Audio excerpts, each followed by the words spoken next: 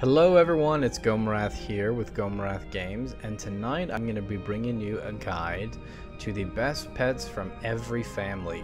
I've covered the best pets from every continent, the best pets from Raiding with Leashes, and now I just want to go into every family and talk about these are the kind of the all-stars of every different type. And we're going to start with Aquatic because that's A lot of this is based off of my personal experience with the pets, but as well it's based off of a Wowhead article that I will leave in the link in the description below. We're going to start off with the aquatics. So the very first pet I want to talk about when it comes to aquatics is the Emperor Crab. Now this guy is a powerhouse. So at the end of Mr. Pandaria, well, not the end of Mr. Pandaria. When Mr. Pandaria came out and battle pets became a thing, this guy was one of the best pets in the entire game for PvP. And that was because of his abnormally high power level. Now, when talking about these pets, I am going to be making mentions to breeds. And there's only certain breeds of particular pets that make them useful. And so it's the Power Emperor Crab. And what makes this guy so wonderful is his huge heal. Okay, to have a heal on a 3-round cooldown that does 565 health is it's top tier. It's broken. I mean, it is really incredibly powerful. As well, you can throw out healing mists, but it does not heal as much. It only heals for a grand total of what is that, 450 health compared to this 565. So you definitely want healing mist over renewal. And this is the normal setup that I run him on.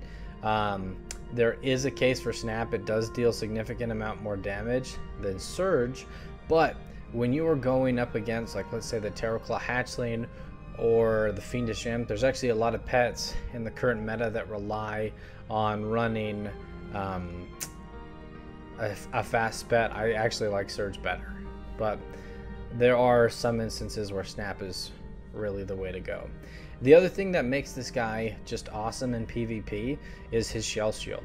Okay, so the amount of damage blocked is based on power, and since he has 357, that shell shield blocks a ton. Now if you're running into teams that are running haunt teams like the Ghastly Kid, the Unborn Valk, or the Wicked Soul, he's the latest addition, this guy totally counters them because of his racial, where harmful damage over effects are reduced by 50%. It means that dots do so little, and with the shell shield he can take a haunt and just totally negate the entire thing. So he is definitely somebody you want to add.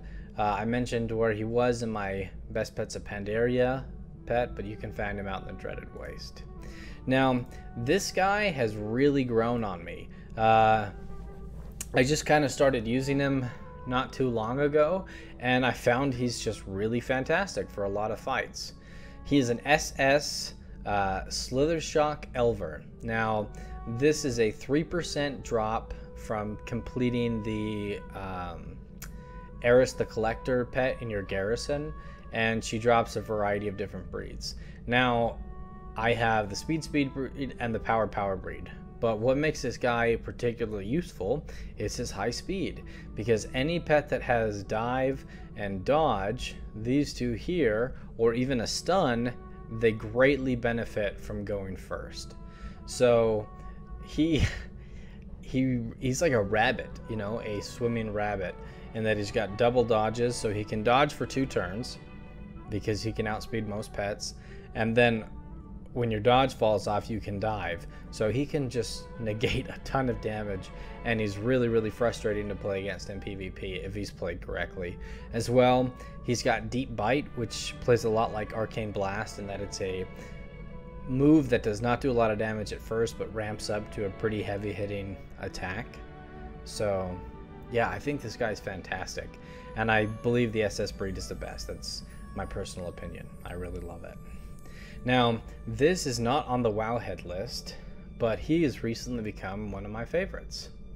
Now, this here is the Golden Civet. I think that's how you say it. They're found in the Vale of Eternal Blossoms, and they're these otter pets. And when I did my best pets of Pandaria, I did not even mention this guy. But recently I found that he can do really well in PvP. Now, what makes this guy really great in PvP is there's a lot of elementals in the current meta. And he's got Dive, which is a really hard-hitting aquatic type move, but he also has Survival and Bite. Now, what makes this guy awesome and just kind of he flies under the radar is Survival here, okay? So this guy, what if you're low health, let's say you're below 400 health, okay, and you pop Survival and they do an attack that would kill you. Now what you can do is it's like dodge basically, where you can't be taken below 1 health and it lasts for 2 rounds if you're faster than the other pet. And so you can take damage that would kill you, you can attack a second time, take more damage that would kill you, and then switch out into another pet and then switch back into this guy. And I've just seen him do a ridiculous amount of damage when he should die. So I think he's definitely somebody to try out in PvP. He's not particularly great in PvE, but just somebody to throw on your radar. Give him a try. I really like the kit, the way it all synergizes together. So that's my team. That's the first 3. Now the next 3 I want to talk about, this is one that if you are a pet collector, you definitely have it. Either you've purchased it off the auction house or you've spent the time farming it. But the Magical Crawdad, he is notorious for being one of the hardest pets in the game to kill. And that's because of Wish, which heals for 50% of your maximum health. And he has 1,887 health, so almost 1,900 health. So that heals for about 940 health. Okay, that is ridiculous. It really is insane. And I've just seen this guy take out all whole other teams just because he's able to outlast them. And he could even throw up Renewing Mist as well, just to get additional healing. So yeah, he is a powerhouse. He's only a 0.2% drop rate from fishing in pools in the Tarot Forest in Outland, and it took me about 3 hours of fishing to fish up. You get like Mr. Crawdad or something. It's an angry crawdad, and he grants you 3 wishes, and this guy is a 1 out of 5 chance to drop from one of those wishes. And I was lucky enough, he actually dropped on my 3rd wish, so I was like, oh, I'm gonna have to go farm this guy again if it doesn't drop. But it did drop, and I was really grateful.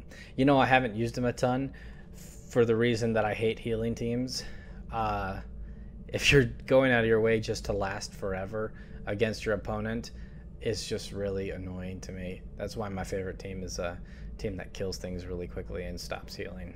So that does it for the Magical Crawdad. He's awesome. He's just a really solid pet and has incredible longevity, and that means you can last for a long time. Now the next pet I want to talk about is Snarly. Okay, now he is one of the 4 baby crocolisps that comes from the fishing quest outside of Shatrath. There's one that's, I can't remember the name of the quest, but it's like Crocs in the City, and what you have to do is you have to go to your capital city and you have to fish, and usually it takes, I don't know, I'd say between 10 and 35 casts, and then you fish up this crocolisk and you go back, and then that day you have a really high chance of getting a crocolisk. For example, the last time that daily was around that I did it on, I think 11 of my characters, and I got 10 crocolisks. I didn't get all of them. There's one of them that I'm missing. What's his name? Muck Breath, but to be honest, he's the worst out of all. He's the balance breed. But what makes these guys strong is they have the Rip, Blood in the Water combo, but they also have a basic attack. Now, in my best pets of the tamers, or the different continents, excuse me, I talk about how the crabs, the Draenor crabs, have a really hard-hitting Blood in the Water Rip combo, but they don't have any basic attacks. They usually have Shell Shield here, and then all you can do is spam Rip, which is a terrible basic attack. But this guy has a filler move. So you could do rip, blood in the water, and then you can have something to actually attack with before you switch into another pet. So I'd recommend picking him up. That fishing quest, just have an alt parked there when you're trying to collect them, and then just check it every day, see, oh, is it the Crocodile quest? It's not. Okay, just come back a different day. So yeah, definitely, they're fun, and they're real, I mean, they're kind of cool looking, like they're actual baby crocodiles. The last pet when it comes to aquatics, I'm going to talk about is Banax. He's the exact same as a mud jumper, and he's just fantastic for undead. But here's the thing, is that he's better than a mud jumper because of his breed. He's got a health power breed, and the mud jumper only comes in the health balance breed and the balance breed. Yeah, so he's better overall, and he's just like the monster when it comes to killing undeads. And this guy, you can find him out in Suramar. As soon as you do the quest to get, like, I'm not really attuned to Suramar, but the introductory quest where you follow that lady around and you find like the circles on the ground. I've done it a bazillion times because I have a million level 110s. But he is a rare that's right by the flight path, and he drops every time you kill him. So, or you could pick him up on the auction house for 50 gold. But he's just fantastic versus undeads. So anyway, that'll wrap up the aquatics. Other notable mentions that I wanted to talk about was the Hydraling. He used to be really broken because of shell armor, but then they nerfed shell armor. He's still a really solid pet. Very strong. The other one I want to talk about, the Ghost Shell Crab. If you are trying to get the family familiar tamer, he's a really good choice. He's got a magic type move on an aquatic, and there's not a lot of pets that have that. There's one more, it's like the Moon Crab. Where is he? Morley, I don't know. Maybe it's not named the Moon Crab.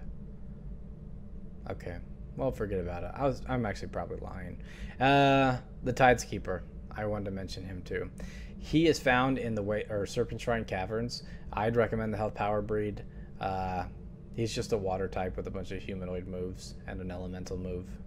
He's just really good for a lot of different fights, and he hits really hard. His crush is a very solid choice. I use him in my Serpent Galveston team. But that'll wrap it up for aquatics. If you found this video helpful, a like rating would always be appreciated. It was a pleasure gaming with you, and have a great night.